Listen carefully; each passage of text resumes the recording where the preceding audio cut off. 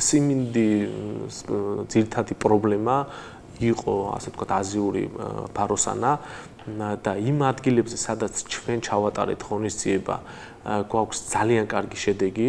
პრაქტიკულად ჩვენ ვერ პოულობდით მავნებლისგან დაზიანებულ ნაყოფს, იმიტომ ჩვენ ღონისძიებები დავიწყეთ, რა თქმა უნდა, თავის დროზე და ეფექტი იყო ძალიან მაღალი.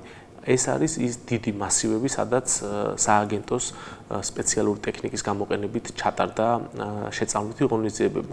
მაგრამ იმ ფერმერების ნაკვეთებში, სადაც არ მომხდარა ჩვენს მიერ ღონისძიების ჩატარება, იგივე საკარმიდამო ნაკვეთში, სადაც არ ვატარებ ჩვენ ღონისძიებას, პრაქტიკულად შეუძლებელია საკარმიდამო ნაკვეთში ჩვენი ტექნიკა მოძრაობდეს და იქ ყველა მოსახლესთან ჩავატაროთ ღონისძიება, იქ აღინიშნებოდა ამ მავნებლის მიერ მცენარეების დაზიანება. მაგრამ ძალიან ადვილი საკონტროლო არის ეს მავნებელი, თუ სწორად გვეცოდინება, რა პრეპარატი გამოვიყენოთ, რა ვადებში და როგორ ჩავატაროთ ღონისძიებები.